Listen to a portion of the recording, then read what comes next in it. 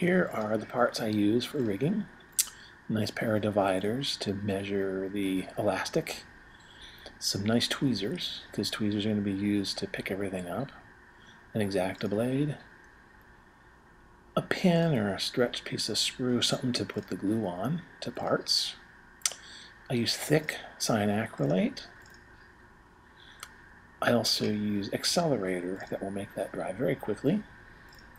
And then here is the elastic thread. This happens to be EZLine, but I've seen people use elastic from stockings, and that works beautifully. And then I forgot but a little brush to add the accelerator. Now, the first thing you do is you take some dividers in your model and you measure the distance between two places you want to attach your elastic. Notice that I make it a little shorter than the actual distance, maybe 1/8 of an inch total, because the elastic will of course stretch. Then you take the elastic and you use the dividers to cut the correct length. Now I had trouble getting the elastic out here, which is kind of one of the problems with this elastic, is that it curls up. And you can't see what I did here, but all I did was make the measurement and cut that piece of elastic. Now I take a little dab of thick cyanacrylate, especially helpful if it comes out of the tube, and that'll be all I need to do everything I need to do. Then you take your nice tweezers, and I use my fingers a lot to manipulate things to get new ways to grab. And now you put this tip into your glue, and you have to be careful because it will start to curl and twist when you do that.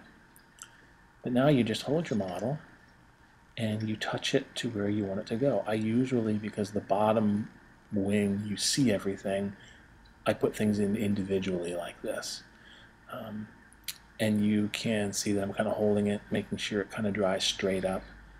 And now I'll flip the tip over, and I use my finger as a backing, and I add a little tiny bit of the accelerator, just on the tip. You can see it just wicks. Now you take your little applicator, take some glue. Now this you can't see, I didn't get it in the picture, but all I did was put a little dab of glue at the other end where I want the elastic to go. Now I grab my tweezers and my elastic at the end, and I just pull it and tug it up into the point, put it in the glue, and let it hold it there, and you can see how fast it dries.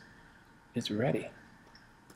That's all there is to it. Now, because the one bottom piece is a little bit raked, I take an X-Acto blade and try to straighten it.